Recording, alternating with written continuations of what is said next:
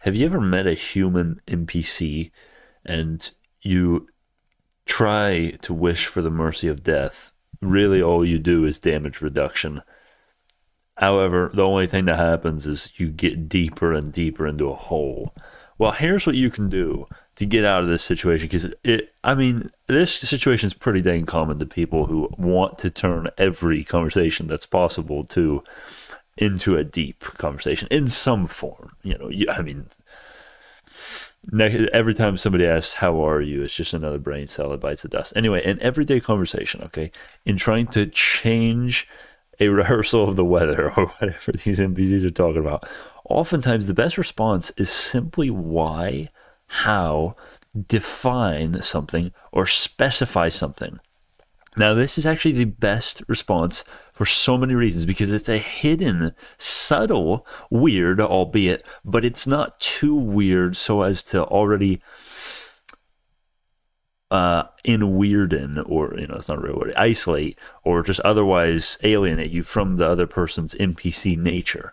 You hereby can tell what the other person is going to, you could tell what they are, and you could tell if it's actually possible to actually have a deep conversation, or if you just got to retreat, cut the losses, and let that one go. You got to let them float. NPCs are kind of like, they're kind of like patches of blackness in the void. You want to save them, you really want to save them, yet if you try to, you're just going to get stuck out there because there's nothing to save. You're chasing ghosts. There's nothing you can do, bro. You got to stop. You got to forgive them for everything they've done. Realize you could have done the same given the circumstances that they probably had. And you just got to do what you got to do. So this is why it's so funny, too. Watching the plebeian commoner squirm back to the routine rehearsal of the weather, of what their kids are doing, of what happened last night, of their stupid joke they've been telling literally since high school.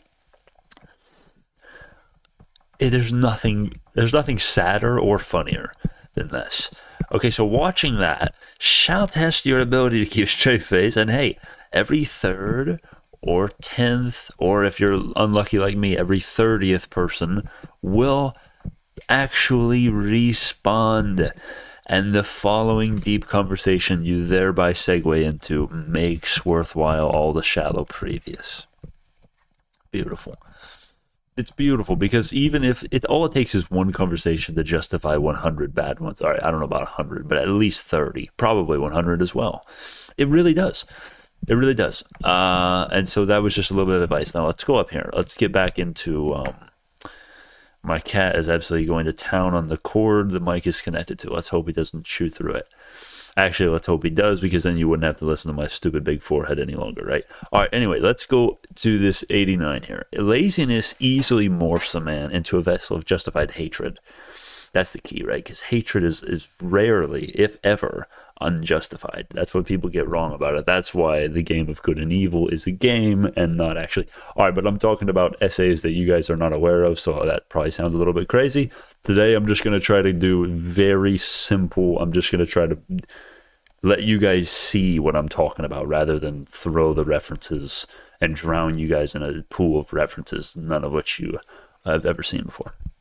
The fiercest opposition to this laziness, defined probably as Satan, and you can read the little definition there.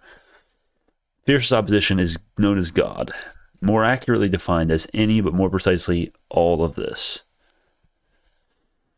That which is farthest from evil, whose only lack is limitation, whose only hell is his love for man, and who thrives and grows at man's choice to love when he should hate. Thus, we have a God who is not necessarily a being, but rather, 8 billion of them, or whatever the population is, I have no idea. He's not even necessarily omnipotent or even celestial in the way we think he is, but he very well could be. He very well could be all of these and more. It is reconcilable with Christianity, and a stark, low-level Christian especially would be like, no.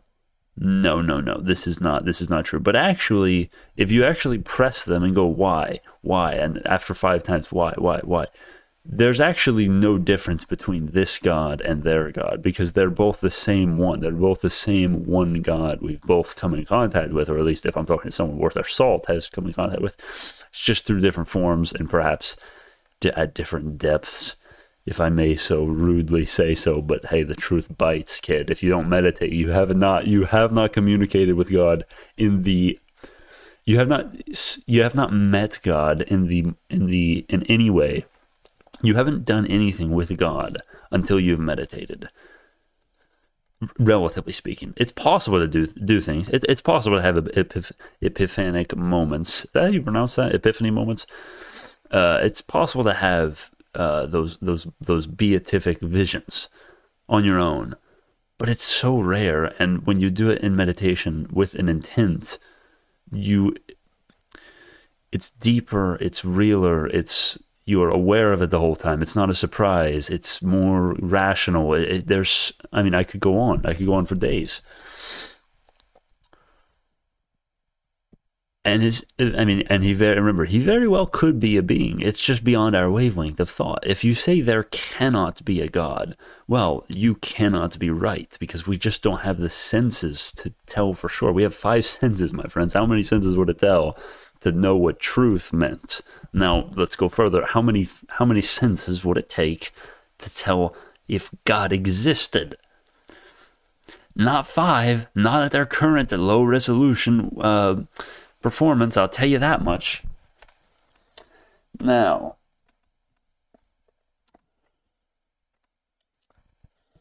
is anything scarier than the possibility of him watching everything?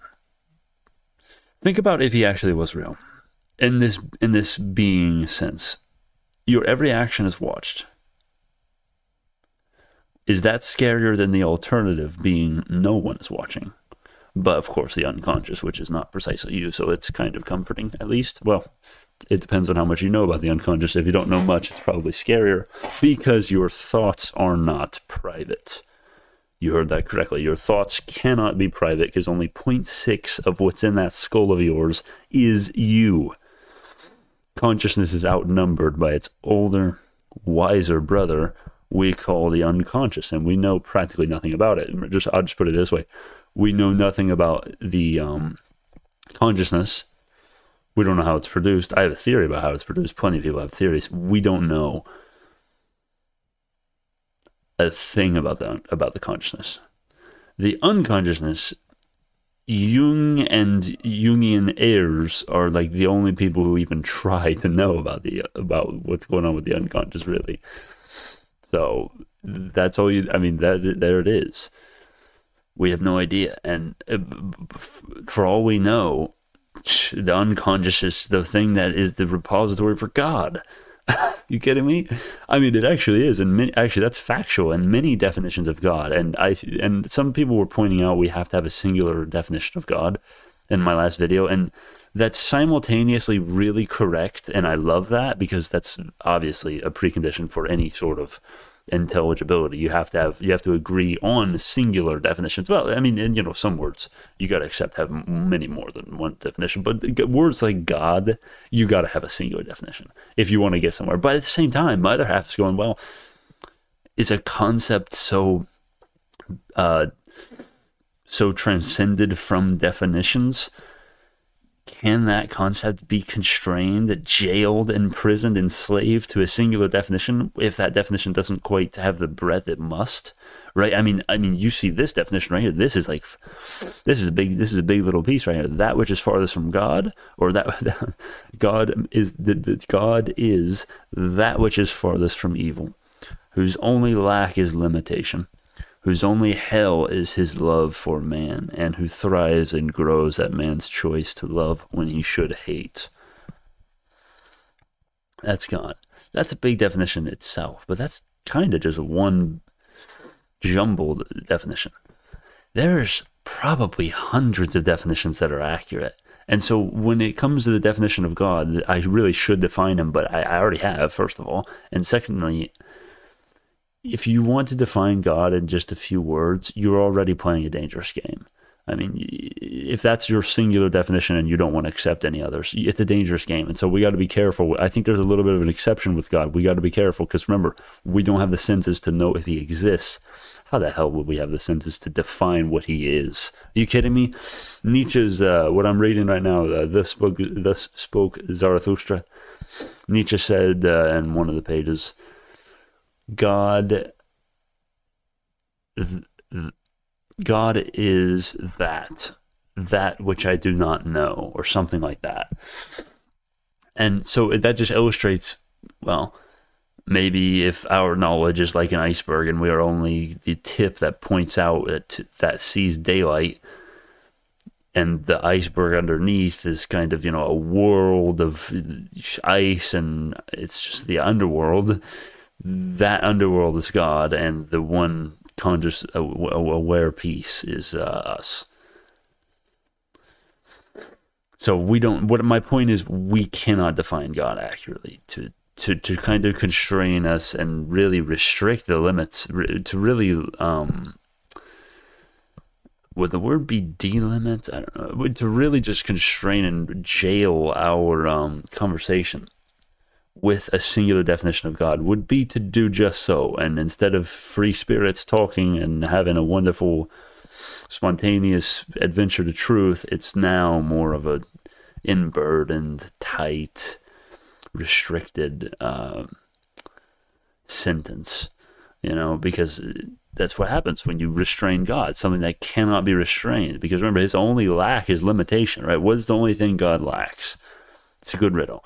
Limitation. Limitation's the only thing he lacks, and that's that's kind of insane, right? So how can we limit him by just having a singular definition? We can try. I'm totally open to having a real debate in the comments with that, and how we would do that best. I'd love to see people define God just in their best, most accurate way. This is what it means to me. This is what it means to me. It'd be beautiful. God, what his definition is. Please do that. We can do that.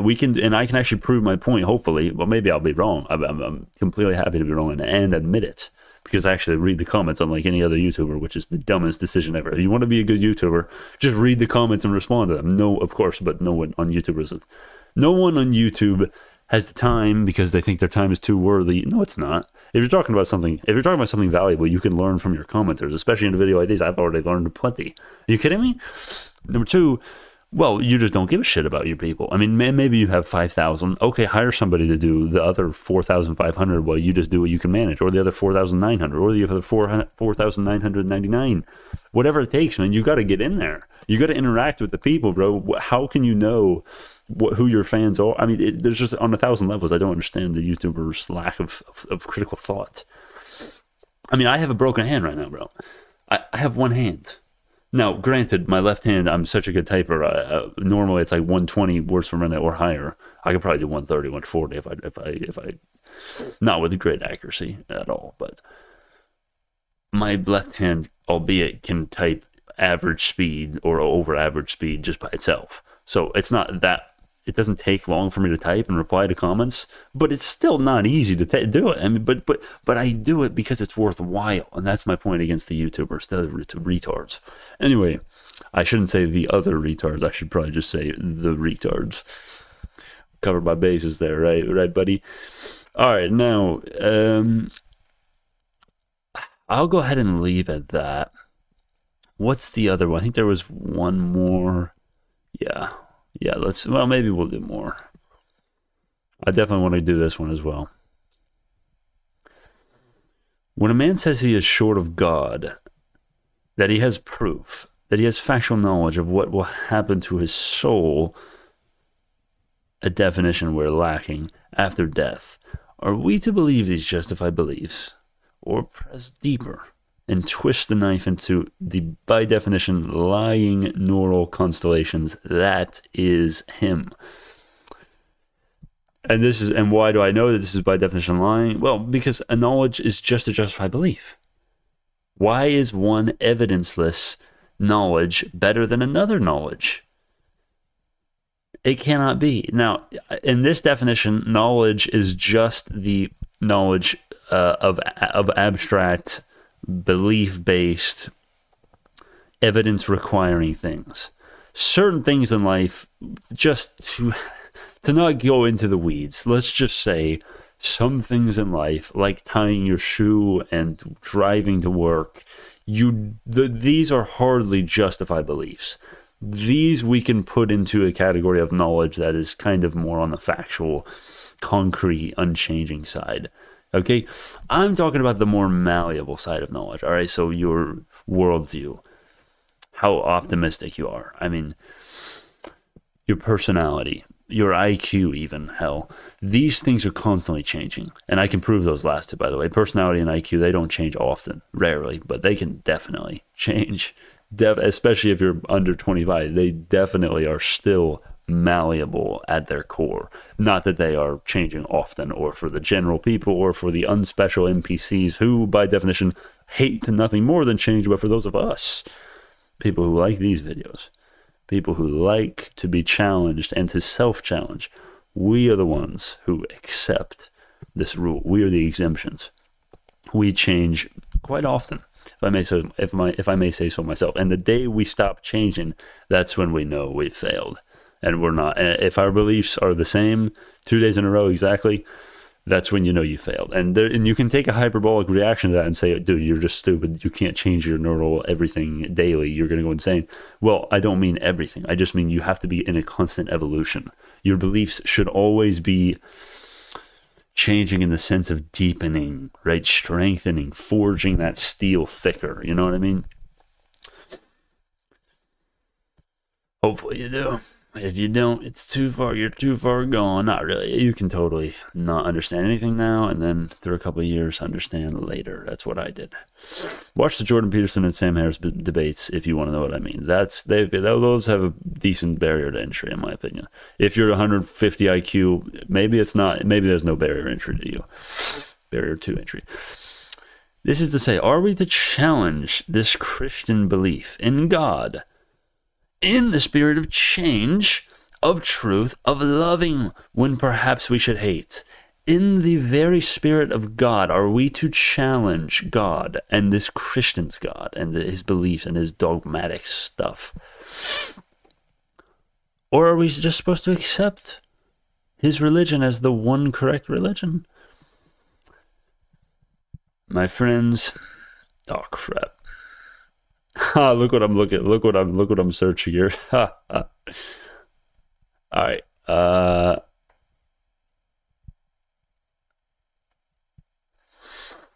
I once heard, it's a really interesting phenomenon too. The studies say light alcohol consumption. There's a few studies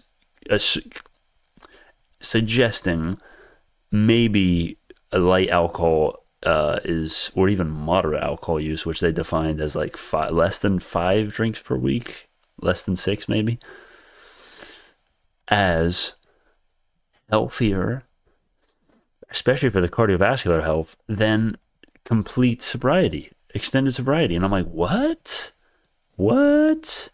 That would be, I've been missing out if that's the case. So I'm looking that up and seeing what's going on. I'm trying to see what's going on. Let me comment about that if you have any wisdom on the alcohol, on the optimal alcohol use for, someone who's obviously an adult. Though it might not seem so, I assure you, my friends, I assure you. All right, now, my friends, I once heard God whisper,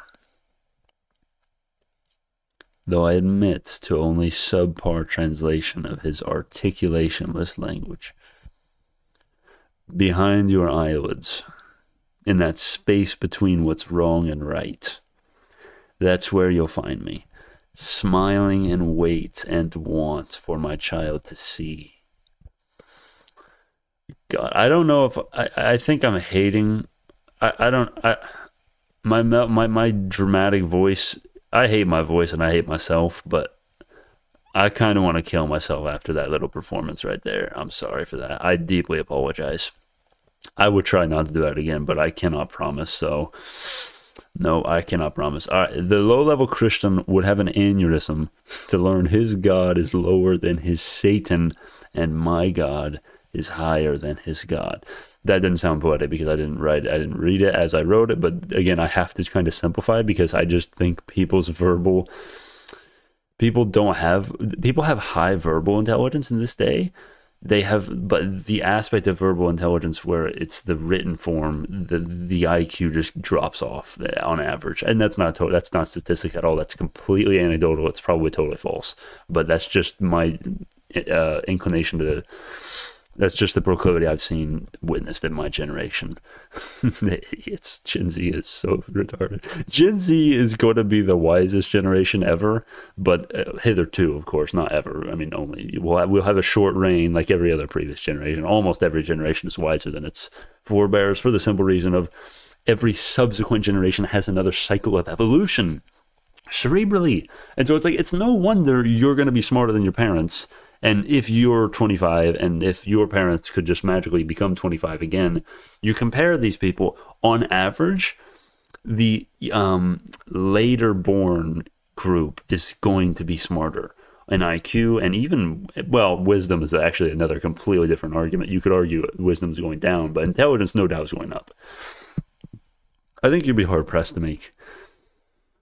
I really have no idea if wisdom, what that would be. I can't even make a hypothetical prediction whatsoever. But cycles of evolution, generally, assuming the demand for cognition is always increasing, which I don't think you can make a case that it hasn't, and that it won't continue to, at least predominantly. Given that, yeah, you're going to be smarter than your parents, but like at least a negligible amount, at least. And is any amount of intelligence negligible? Really? Isn't that a paradox? I don't know. In my opinion, it is a paradox because there's no wisdom or intelligence that's negligible. All right, indeed. Let's go on. So let me talk about this. Behind your eyelids, bro, in the space between what's wrong and right, that's where you'll find me. Hiding, waiting for you. In want and wait. Ready to teach the child to see. But the child first must be willing. And if you don't meditate, if you don't go to that space behind your eyelids, between what's wrong and right,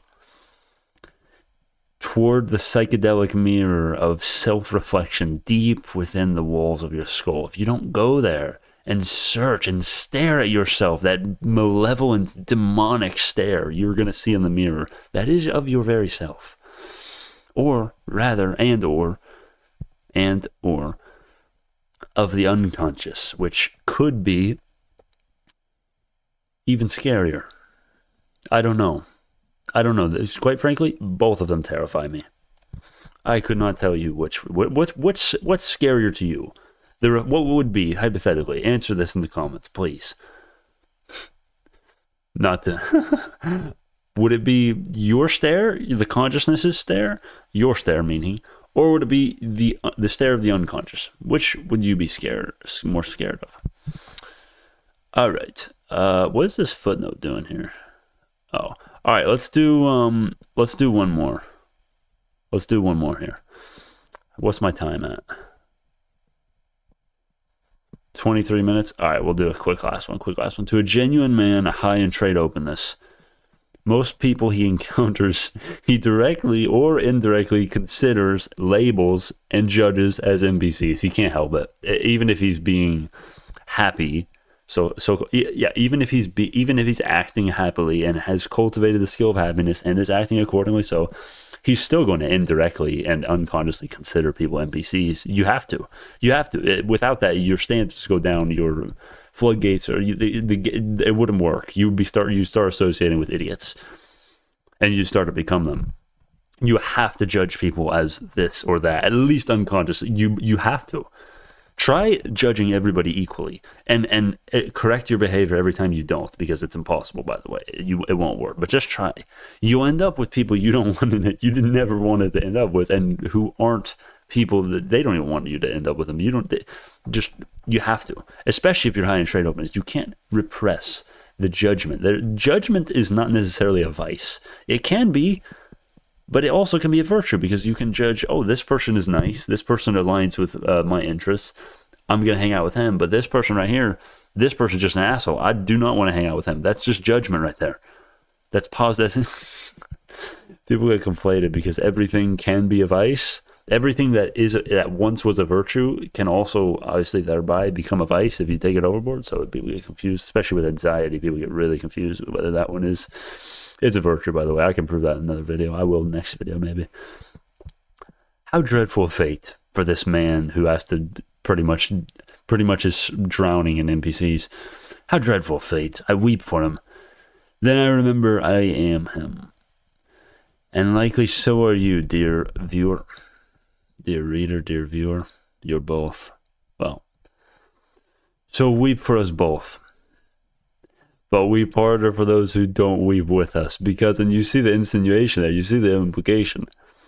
These guys, the NPCs, they can't weep with us because they don't understand. So we, therefore, have to weep harder for them. I'm explaining this to you as if you didn't understand it, like you're a 5-year-old. You understand. I'm just trying to emphasize the tragic fate we have, which is to be misunderstood by most people. And I've tried my best this video to just keep it simple, to rely on the writing, because my writing is much harder to misinterpret and attack even. It's harder to attack than my spoken words. My spoken words are wild. They're everywhere. I'm not a speaker. I'm not a talker. I've done a YouTube channel for a long time. I'm still not a speaker. I've been a writer my whole life. I'm not a speaker. I'm not a good speaker. I might be able to speak intelligently in pieces. You know, there'll be glimpses of that in every video, hopefully, but that it will be consistent is inconsistent. And so that's why I just tried to, because of this phenomenon we just talked about, and I mean, you know what I'm talking about. If you're one of us, you know what I'm talking about. It's very difficult to get into a deep conversation, and this one ties into the first passage we went over. It's very difficult. Remember those tools, by the way. Why, how, define, specify. Just ask them to specify something or define something, and you'll see them like, oh, it's like they almost flinch. Like, whoa, I don't want to do that. I've never been asked that before. They have to actually work in a conversation which they become accustomed to with their NPC brethren, not working in ever. The NPCs want effortless conversations. They don't want to put any effort. But if you're like us, you want there to be effort. You want to develop through discomfort to an extent, because you know pain and pleasure are tethered, my friend. Comfort and discomfort are tethered. Well, actually, that one's more complicated. But pain and pleasure are tethered. And if you don't put effort in, well, you don't have as high a potential to gain anything, obviously, and for 1,000 other reasons as well. But the NPC overlooks this, and I will stop ranting about him because he's just, I could rant about this guy's hellspawn, necessary hellspawn, but hellspawn nonetheless. With that being said, weep harder for those who don't weep with us. All right, I'll see you later.